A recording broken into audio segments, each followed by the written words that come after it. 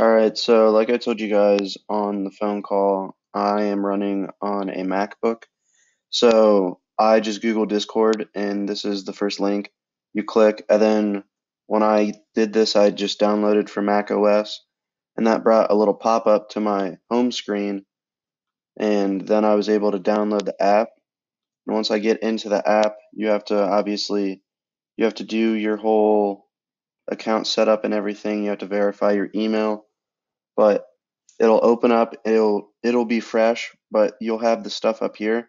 And you can add friends. This is Sean's ID number, so that's going to be your first person you're going to want to add. And then he can put you into the Newman Media Chat if you haven't already. But just for functionality, these are called servers, and you can click on the server like this is Jake and I's. And the text channel is where you're just going to be able to come in and you're going to be able to just type in any message you want to.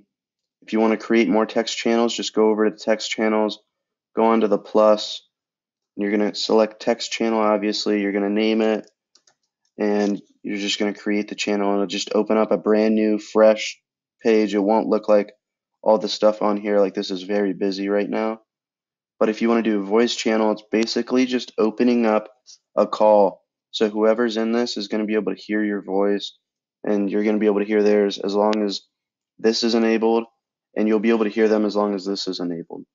So that's just muting yourself, and that's muting the other person so you can't hear anything coming out. So I have the two voice channels. This is just the general, and this is the podcast one. And I clicked into it. So now, if anybody else was in that, they would be able to be hearing me. But that's just the gist of Discord. If you have any other questions, I know Sean would be happy, and you can add Jake and I if you guys want any other help.